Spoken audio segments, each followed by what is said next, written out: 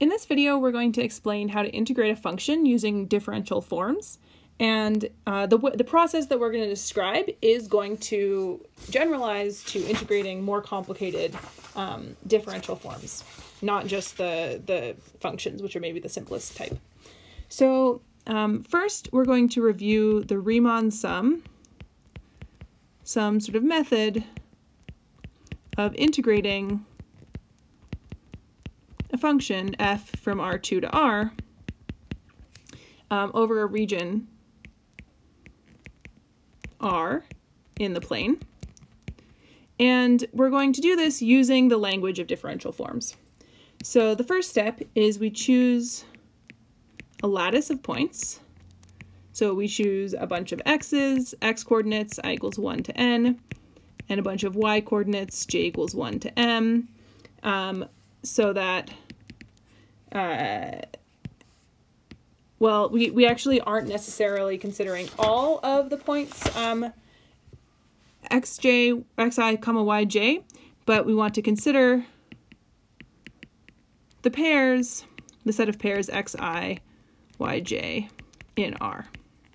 So say I've chosen my lattice to look like this. Maybe I'll do a slightly finer lattice. I've chosen, like, you know, to pick these points. So maybe my coordinate axes are here and here, and I've chosen to pick every, like, my xi's are like 0, 1, 2, 3, 4, and 5. So I guess I'll include that point. And then my yj's are 0, 1, and 2. Then I should consider all of these points. And then, you know, I'm not necessarily considering all of those. Maybe my region R looks something like that, but I'll consider all of these x's and these pairs xy in my region. Okay, so then for each point, I'm going to consider the two vectors. The two vectors v1 and v2. So at the point ij, I'm going to define the first vector to have sort of its x coordinate be the difference between the x values. And so I said a lattice. These don't have to be evenly spaced, right? I mean, it's a deep theorem, but I could have picked them to be unevenly spaced. So this quantity I'm going to write down might depend on I, is what I'm saying. And this is in the tangent space to xi, yj.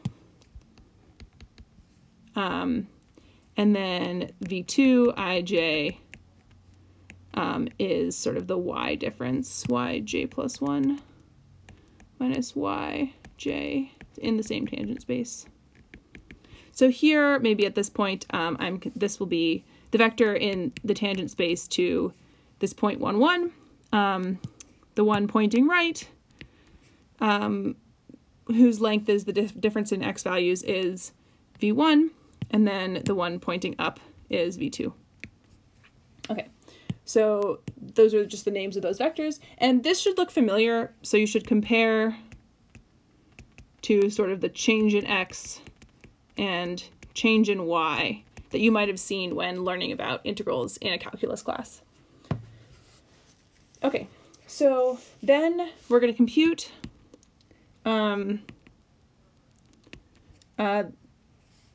well, so in your book this is 2 steps, but basically what we're going to do is we're going to sum over I and sum over j f at the point xi yj of the value of the volume form dx wedge dy on the pair v1 ij, v2 ij.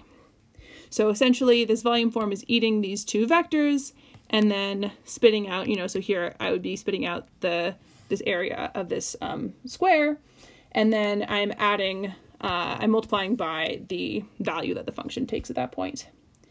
So if I had a more general example, so like instead of this sort of really regular example I drew, maybe I'll draw something a little bit like not as nice. So say I chose my x's to be spaced like that, and then my y's, maybe the first one of my y's is 1, but then one of them is 1/2. So say I have some spacing like this, for example. And my region is going to be like that region or something. Then what I'm doing is I'm just taking, so for this point here, I'll be computing the area of this square and then multiplying it by f at that point. So the contribution will be like f at this point times 1/2. The contribution maybe at this point here will be much larger because now I'm taking the area of this rectangle. So the contribution here will be f at this point times, I think, 3. I'll use a little cross symbol.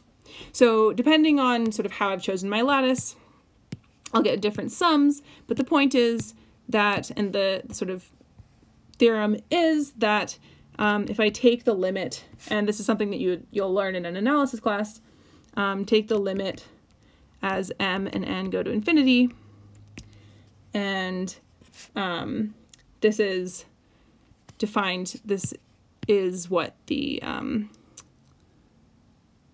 integral of the function f over this region is. So this limit is how we define the integral over the region R of f times the two form, or the volume form, dx wedge dy. And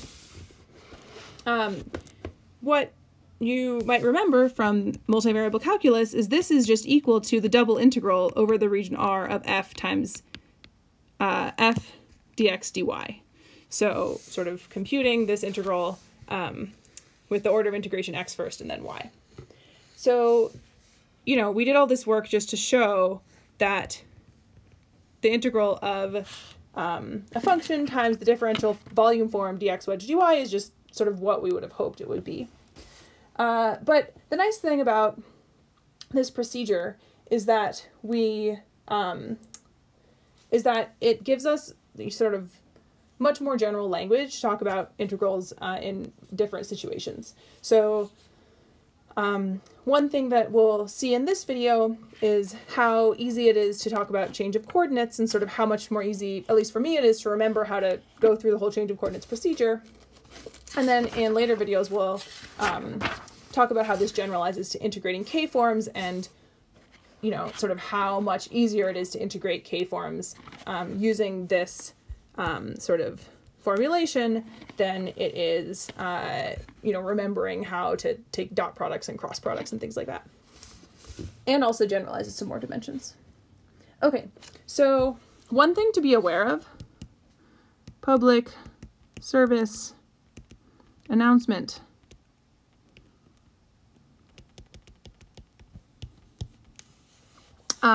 So you might remember that changing the order of integration didn't do anything in multivariable calculus. So if I did this, I would get the same thing.